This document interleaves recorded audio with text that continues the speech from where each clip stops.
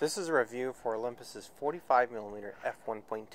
It's one of their Pro line lenses, and I gotta say I'm very impressed with the lens. I was actually really excited to try it out, and just seeing the images roll in and starting to process the data, I gotta say I just get excited every single time I'm gonna get to take this lens out every single night.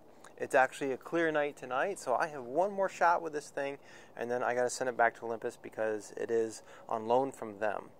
But I'm definitely going to buy this lens, after the experience that I've had with it. Four things about this lens really impressed me. So number one, optically, it's a nice sharp lens. I can use it at f1.8 and get a usable image all the way out to the very edge of the frame. Now if I was to open it up to f1.6, then I can use the images with about a 10% crop. And at f1.4, I think about a 20% crop, I was able to get good images out of it. And if you were going to use it completely wide open, you're going to have to crop it a little bit heavier, about a 30 to 40% crop, in order to get rid of the spherical aberrations that are around the very edges. But optically, it's a fantastic lens. 45mm f1.8 that I used from Olympus a couple of weeks ago, that lens, I had to stop it down a stop and a half. This lens here, I only had to stop it down about one stop to get a perfect image. So that to me is very impressive. It's obviously a much sharper lens than the lower end, the 1.8 was. Obviously the number two thing that I'm impressed about this lens with is just how fast it is.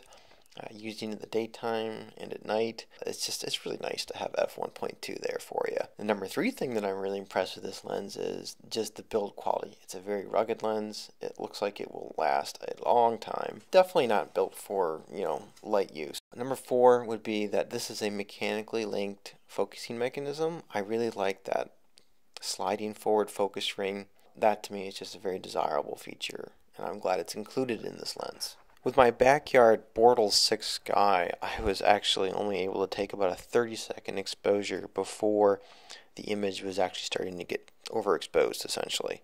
Now, I was able to travel to a couple Bortle 4.9 locations and get some images there, and at those locations, about a minute and a half, 90 seconds. I was shooting a lot of 120 seconds, which was probably a little bit too long. Comparing it to the 45mm f1.8, this 45mm f1.2, because it's almost a stop and a half faster, relatively can capture that same object at about an hour.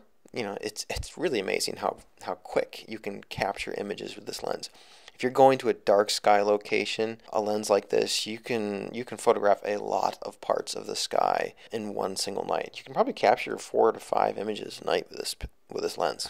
Up in the upper right hand corner, you can see Betelgeuse, which is actually pretty dark when I took this photo, and as you can see, the lens is actually still rendering it as a nice yellow, which speaks to the lens's ability to resolve color correctly. So I was very impressed with that. And then down in the bottom right, you can see the Rosette Nebula, and there's a bunch of other little nebulas that are scattered through here. Some of these are pretty faint, and yet they're showing up quite nicely.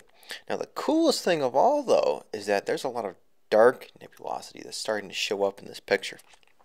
And this is only like a couple hours of data, and I did this in a Bortle 5 sky.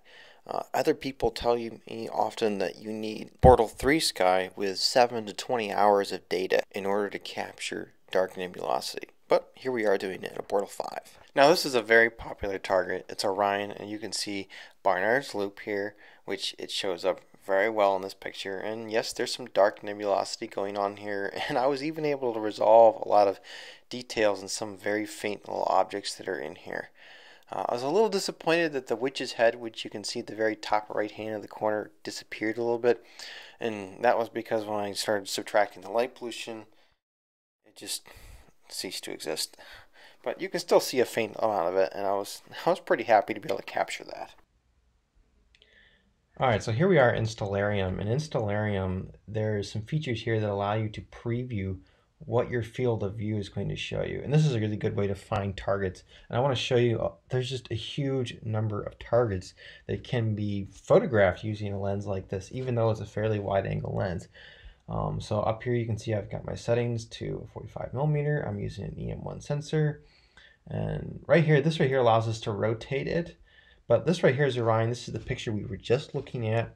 But if we zoom in here, it'll start to brighten up some of these objects a little bit more. But right there's the Witchhead Nebula, which I kind of missed a little bit.